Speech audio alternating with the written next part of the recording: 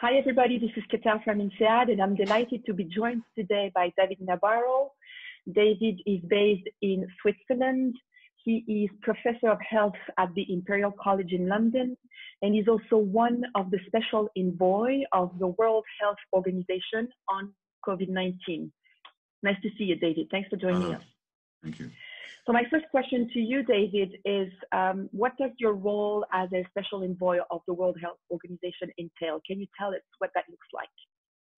Thank you. The World Health Organization is maintaining a continuous analysis and also series of advice and guidance on the COVID-19 pandemic. The Director General last month invited me and 5 other people to become special envoys for the work on COVID-19. My job is to amplify the guidance provided by the WHO, to interpret that guidance to governments and to other actors in the response, to accompany them as they implement that guidance and to help them with challenging choices, and at the same time to feed back to WHO as this work goes ahead. My area of coverage is Europe and North America. Thank you very much, David. That's very specific. And thank you again for giving us some of your time, given that that's a very busy role. From that viewpoint, could you please help us better understand what is the key role that businesses can play in this time of crisis? So thank you. Businesses are really important in this crisis. And here are the reasons. When a COVID outbreak starts, it's usually just with 1 or 2 people being ill, but very quickly, because it's such a transmissible disease, a lot more people can become infected. And within 2 weeks, you can have a major, what I call explosive outbreak. And we've seen these in northern Italy or parts of Iran. These explosive outbreaks can be contained, but that requires action by people supported by the health system. Now, if people are going to be expected to act, they need to be guided and supported. And businesses have an amazing capacity through their brands and their links with customers to connect with people and to support them as they're forming solidarity groups in their communities to themselves get better able to deal with COVID. Businesses can also help to ensure that their employees are ambassadors for the COVID response. And businesses have a key role to play in society as there are shifts in the way in which we live as a result of major movement restrictions, sometimes called lockdowns, which are necessary when outbreaks become very advanced. So business does have an important role. And I would like to encourage all business leaders everywhere to imagine how they can contribute, not just as part of their own core businesses, but also as part of their contract with society. I'm very happy to share my views on this in follow-up, and also I produce narratives at regular intervals, which I can make available. Thank you very much, David. And as a large part of the response is also very local, the role of local businesses, which are typically smaller and also much more vulnerable than large corporations, is also key.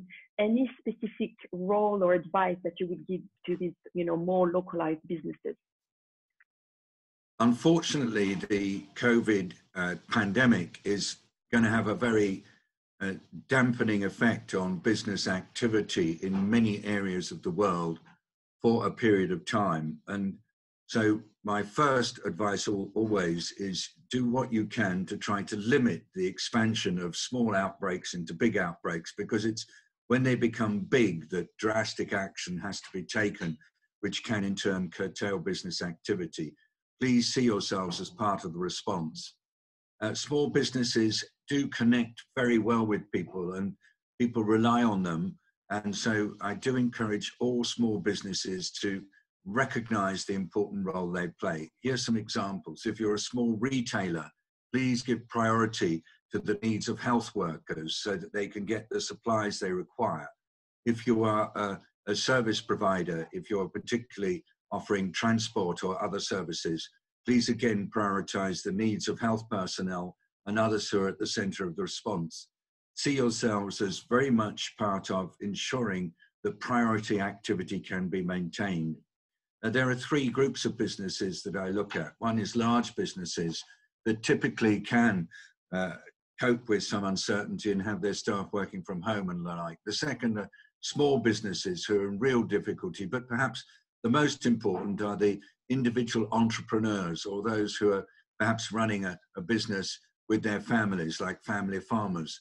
Some of these are going to be in extreme difficulty. So a big part of our work with businesses has to be to recognize that life needs viable, functioning businesses, life needs entrepreneurs, and all of us need to not only depend on businesses, but also do what we can to keep businesses in a flourishing state in these very difficult times. I'm very pleased that some of the governments in places where there's been major reduction in business activity are thinking very hard about stimulus packages. But that's okay when you've got a government with some ready cash available in the finance ministry. What I think we need to be aware of is that in countries where there's not that capacity and where there's not insurance, small businesses and individual entrepreneurs are going to face a very tough time, and we all need to rally around and support them. Thank you very much, David. My final question would be for us regular also citizens. Any advice for those of us who want to help, or some of us being working remotely or confined, but still want to contribute and to help? What are the key advice you would give to people like me and like others?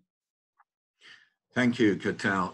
If I look at how countries in Southeast Asia have successfully got on top of outbreaks and are preventing new outbreaks from forming, the way they do that is through engaging with their communities and building on the community organization patterns that exist. Sometimes it's said that success that's been reported from Wuhan in China or from South Korea or from Singapore is because of strong government action, but it's not. It's because of partnership between governments and their communities that's really proved to be so important. Now, in some parts of the world, communities are strong. In other parts of the world, communities are still having to get strong. And so every citizen, especially those who are now working from home, can really do well to invest time not only in thinking about how they can keep themselves and their families safe, and that's not always straightforward. They can always be thinking about what they can do with their communities. Let's say you live in an apartment block.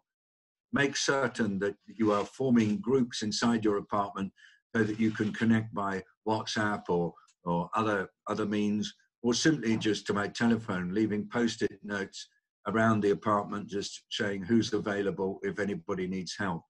Make sure that you know where there are older people or disabled people who need support, so they're not going to be on their own, and form a rota so that if they are confined to their homes, that you can keep an eye on them. Make sure that those who need support to go out and get exercise, if they are enabled to go out for that purpose, and in most of the current lockdowns that is possible, make sure that they can get support when they get out. Form solidarity groups in your community. Make sure you're kept up to date with information from authorities like the World Health Organization or your government. But it's that community solidarity that's going to be key. This virus doesn't move around on its own. It moves around inside people.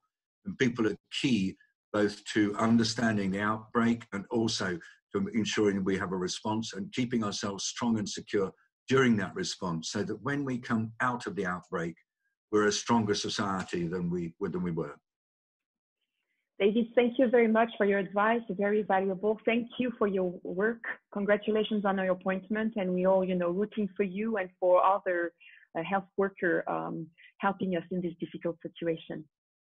Thank you for prioritizing the health workers. They really are they're already the heroes of the hour, and they're going to be the heroes of the outbreaks, and they will be the heroes who will bring this pandemic to a close. Thank you.